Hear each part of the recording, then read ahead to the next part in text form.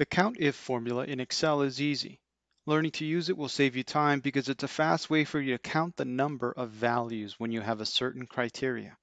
It's composed of two arguments. The first is the range of values in your column, and the second is the criteria within quotations. Let's take a look at an example. Let's say you wanted to count the number of people whose earnings were 0. Well, to do that, you would click anywhere within your cell,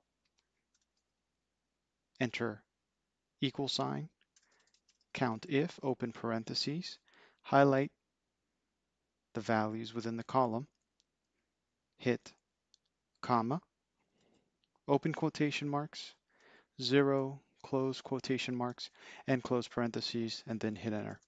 There it is, one person who's earned 0. That's simple and easy. Please like this video if you want to see more. Please subscribe to my channel. Bye for now.